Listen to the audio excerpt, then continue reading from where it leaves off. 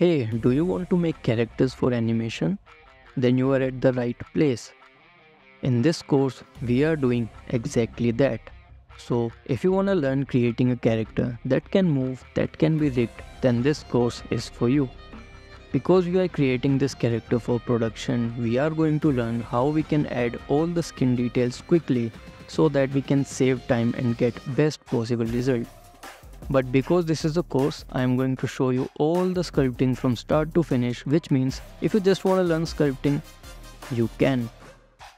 After the sculpt is done, we are going to be preparing it for animation using different methods like shrink wrap and manually topo. After that, we'll be doing the texturing and creating a shader setup so that we can see how exactly the character is looking. So, if you are interested in creating a character from start to finish, then what are you waiting for? Just buy the course.